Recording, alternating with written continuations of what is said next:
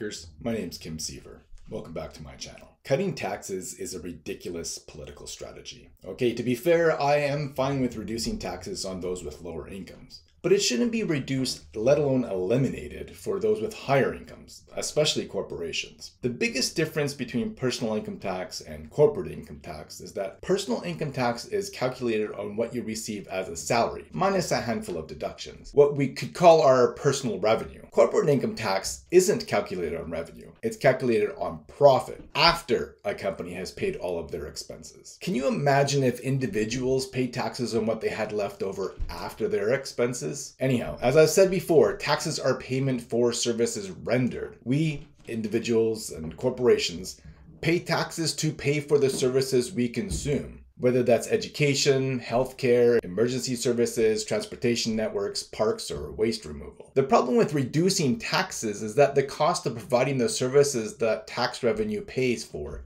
doesn't go down. Reducing the corporate tax rate from 12% to 8%, for example, does nothing to address the fact that population has increased, so there are more people accessing the same healthcare services. Eliminating the sales tax does nothing to address the fact that inflation has increased, so it's more expensive to buy supplies and pay for other costs of delivering education. In fact, the only way to reduce the cost of providing these services is to reduce those services. Provide less service for more people. It's literally impossible to maintain, let alone improve, service delivery if the cost of delivering that service and the number of people accessing it both increase, while also reducing tax revenue. Governments who implement tax cuts will always reduce service quality. There is no other way to do it.